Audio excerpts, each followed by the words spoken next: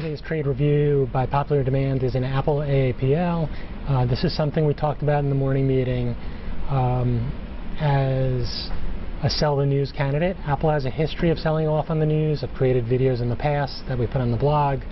But what happens is it's trending higher, it's trending higher, it's trending higher. Then some news item comes out, it gaps higher, and for whatever reason, the most common pattern for it is to sell off pretty hard. So what I want to do is, the trade worked out really well. Want to talk from the morning, kind of the trigger we discussed in the morning meeting, and then just talk a little bit about intraday trade management. And I think this trade also is one that's developing into a swing trade as well for those of you who are trading on a higher time frame.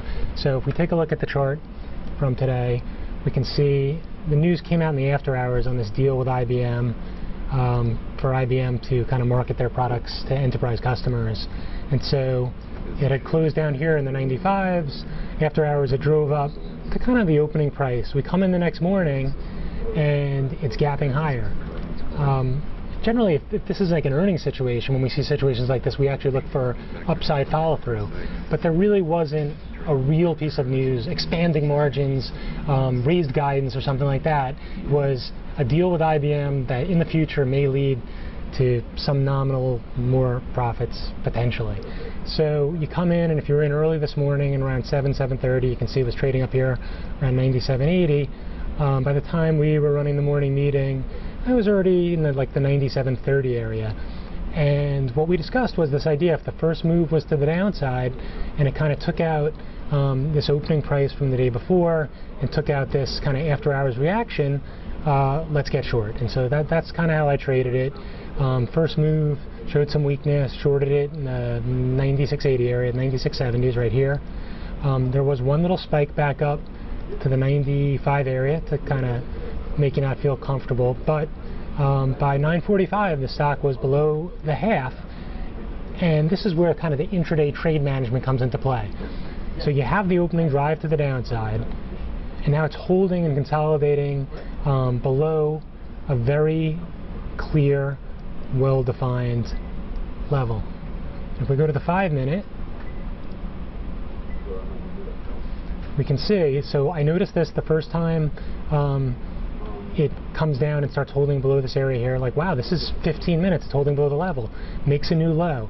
When a stock is trending and it makes a new low and then retraces back up to the level where it couldn't get above, this is a spot where you kind of want to put on some risk, because what's your risk here if you're shorting it at 48 cents? Cover above 60, not even 15 cents, and you're making a play that this is a sell the news type of trend situation. Your confirmation is when it finally starts to hold at lower prices, which is right around 96.20. And so when something's trending like this, you want to see hold lower, make a new low, clearly defined level here, 96.20. So the more aggressive trader who maybe wasn't in it yet, they might get involved here at 96.20. And then your confirmation for the kind of the end of the day, closes at the low probably, is right at the end of the day if it takes out the low and you get an increase in volume. So that's from an intraday perspective. So opens above yesterday's high, completely engulfs the price action from the prior 3 days, closes at the low. It would be unusual for it not to come down and test the support here around 93.5. So, it's a swing trade. And for those who are looking for a bigger kind of move, if it gets below 93.5, maybe it comes all the way back down, and the post split low was right down here at 89.80 or so. So, but certainly a high probability that it comes into this 93.5. The way that we would look at this tomorrow is pops up on the open a little bit, definitely shouldn't really hold above this 95.5 area. Would like to see even maybe fail a little bit lower, like say 95.20. Takes out today's low, 94.70, and then look for that move back down to 93.5. Might not get there tomorrow, might take 2 days, but this is very bearish price action, and hope you enjoyed that.